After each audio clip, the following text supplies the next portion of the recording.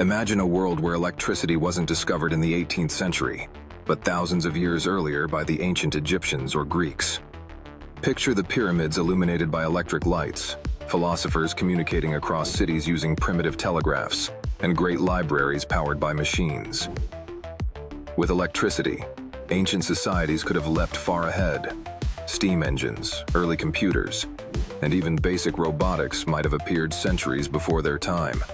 Medicine could have advanced with early X-rays and sterilization techniques, drastically reducing disease and mortality. But here's the twist. Such rapid advancement could also bring chaos.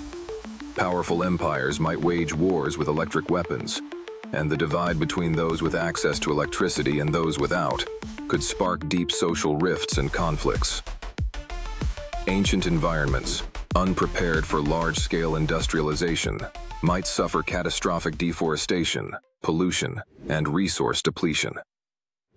Would humanity have reached the stars by now, or destroyed itself in a storm of technological upheaval and environmental collapse?